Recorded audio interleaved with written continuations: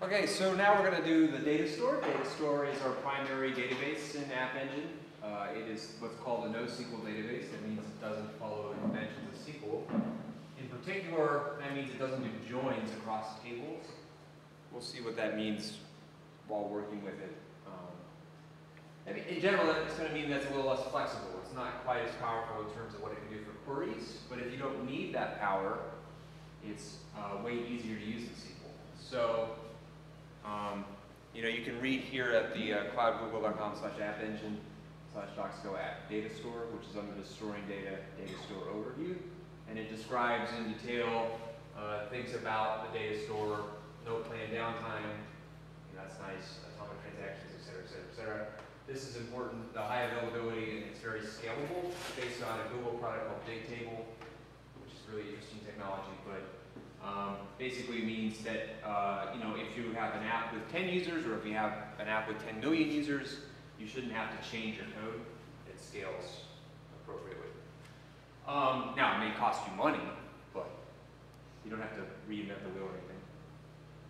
And here's our friend Paxos. I think I briefly talked about him once, but you can look that up if you want to delve into some heady computer science. But it's actually really easy to use from Go, the data store is, and so we'll look at some examples. But the basic structure of data store is you have an entity. An entity is like an object, it's like a thing. It's a particular one thing, okay? And an entity has a kind, which is like a type. So in this example down here, they have an entity which is an employee. So the employee, Joe Citizen, his kind is an employee. Okay? So that's just like in Go when we make a struct. This is like the kind, the type, and this is the entity, one particular instance of the type.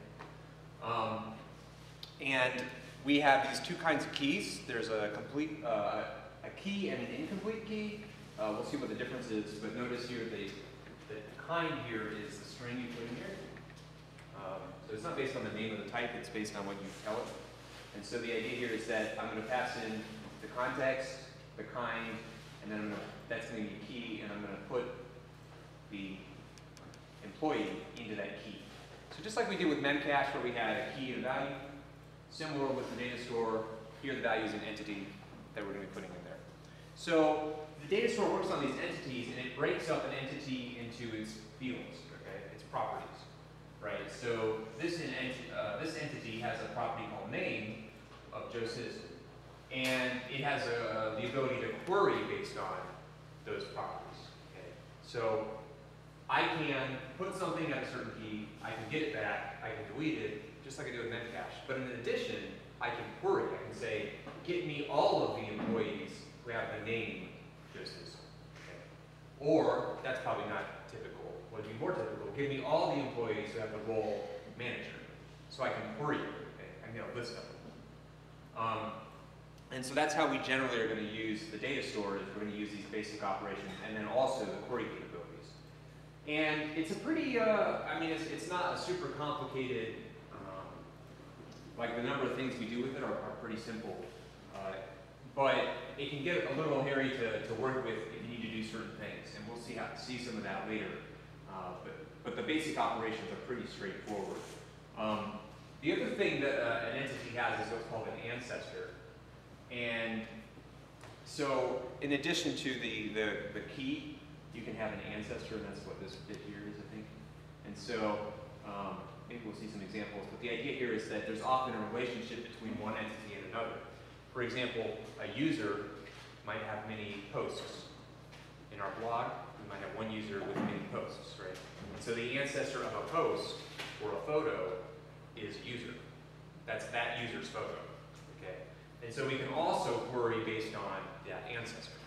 So I could say, give me all the photos that have this ancestor. And what I'm saying there is, give me all the photos that belong to this user. Everybody following that? So in addition to just getting something by a key, we can query based on fields, and we can query based on the ancestor. And that's actually about it. We can also order things, but that's so you could query by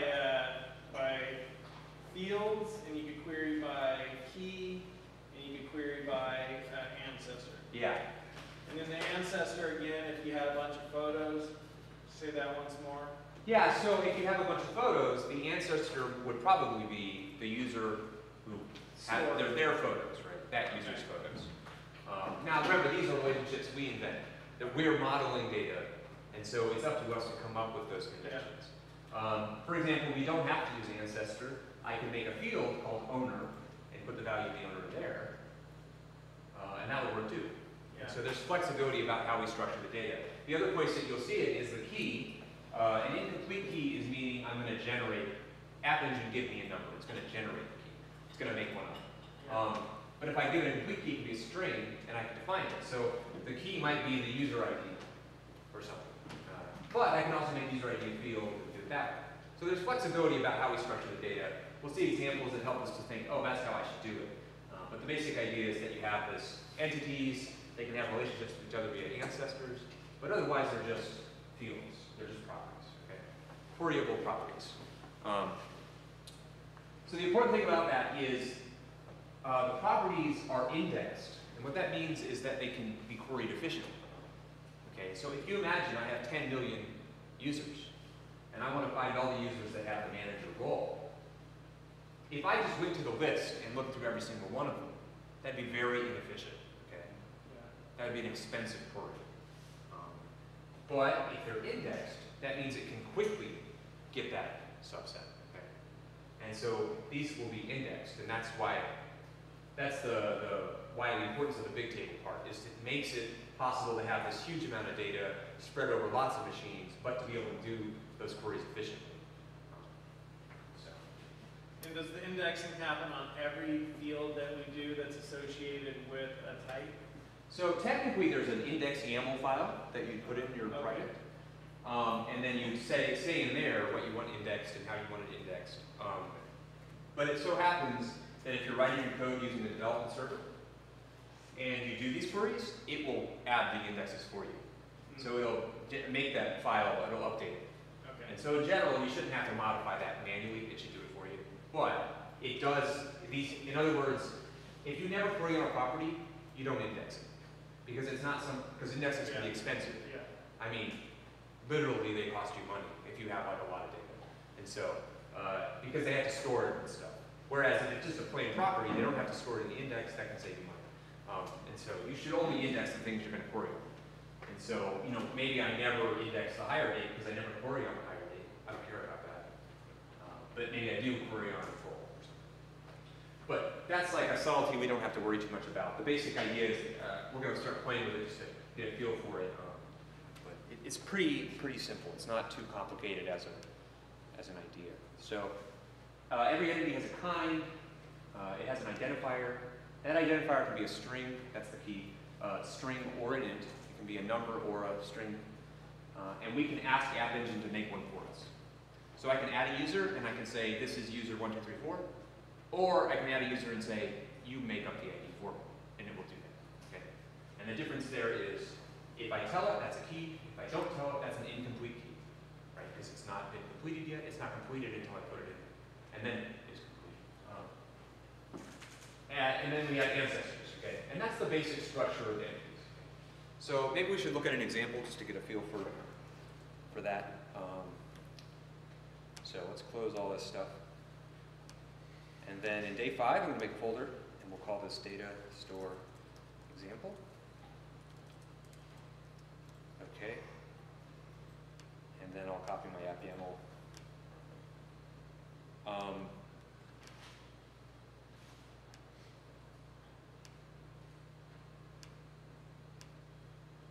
So in this example, we want to show 3 things. We want to show putting, getting, and listing, or querying. Okay. So let me get rid of all this code.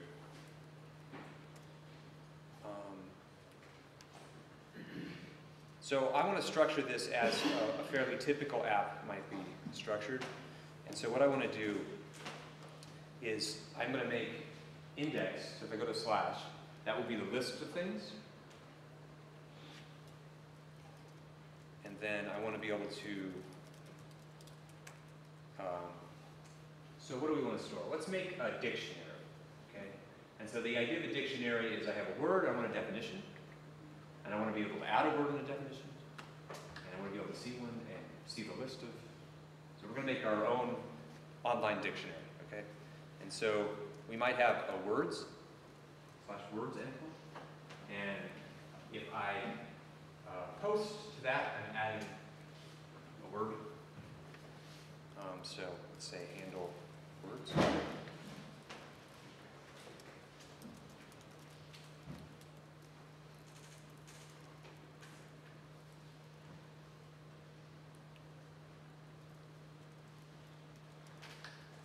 So if check out method is your post, then I'm adding a word, and we will get the word from form value. If you remember that, we'll call it word, and we will get the definition.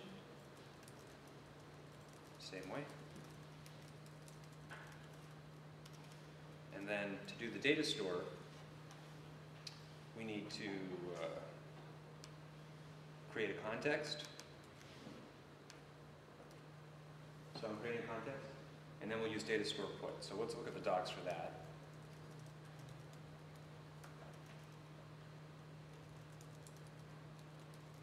So it's in App Engine Datastore. And it talks all the basic types and stuff like that. But, we need to create a key.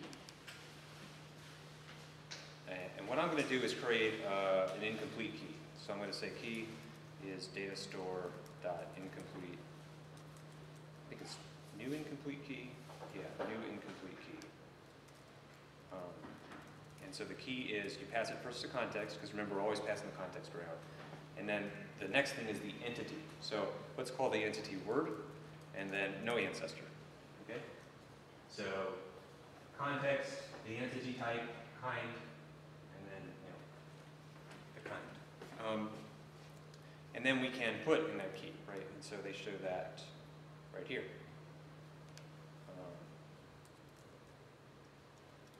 So I need to create the entity, which means I need to create a type for that. So I'm going to call type word struct. What should happen? Say that again? This guy. What should it have? It should have a string word.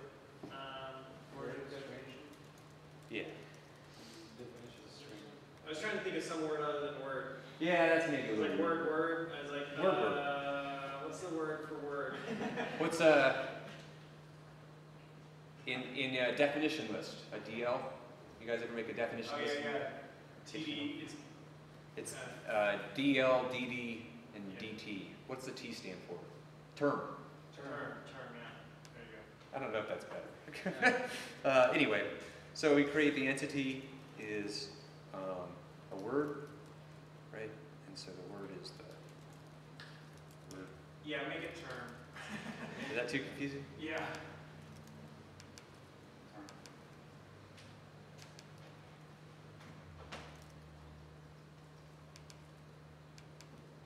The definition's a Yeah, definition. much better. Thank you. And then here, we're going to get the error out of there. So CTX, key, entity. Yeah, that's probably what we're going to do if there's an error. That could happen if maybe for some reason we couldn't reach it or something like that. But that's unlikely to happen. So we've put it into the data store, okay? And maybe this is enough to get started, though what we're going to have to do is, if it's not, again, we need to draw a form. So I'm just going to do this way.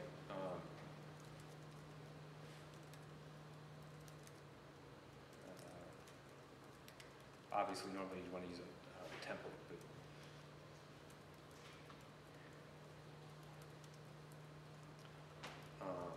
so I'm just going to be explicit. It's /words, and then it has inputs. So name is term, that's the term, and then maybe a text area. Name is definition. Okay, that enough, right? Let's see what we get. Submit. You can use. Oh, yeah, yeah, that's a good idea. Otherwise, it's hard to submit a form. Funny thing is, like, well, maybe I don't know something. Maybe you don't need to submit for some reason. You don't, Maybe just if you're in an puts it input and HTML hit file. enter, it submits it. Oh, okay, there. It doesn't- But you can't do that in the not text areas. Or a phone. Yeah, phones, that's a good point. Okay, so we're gonna go to data store example. Serve that guy, whoops.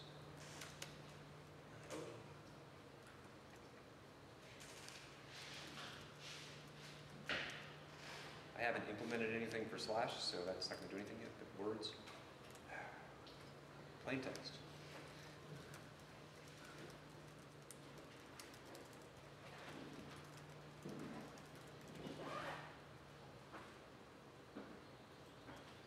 Took a second for it.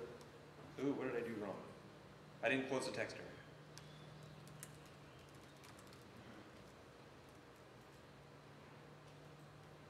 All right, that is the ugliest form ever. So, cat is a cat. I don't know. Okay. Invalid ending term.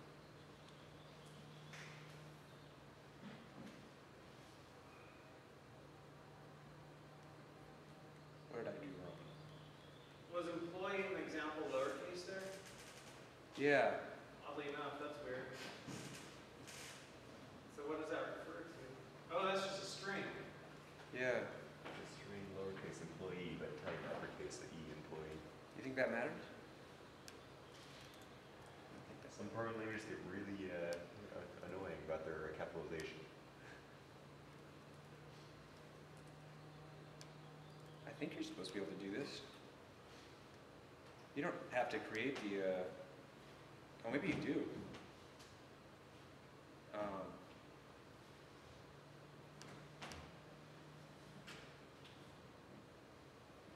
The Hello World tutorial's got data store in it.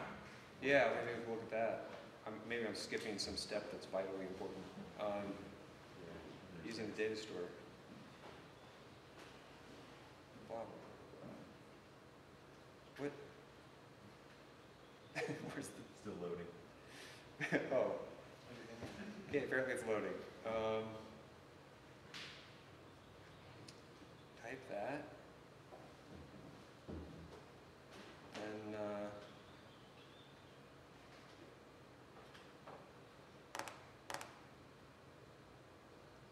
yeah, you're supposed to be able to do that. There's capital. Yeah, it shouldn't matter. That shouldn't matter so much. You're not, it doesn't look like you're passed, where's the data get passed in there? Delete. Oh, I'm doing something wrong. Maybe this does matter.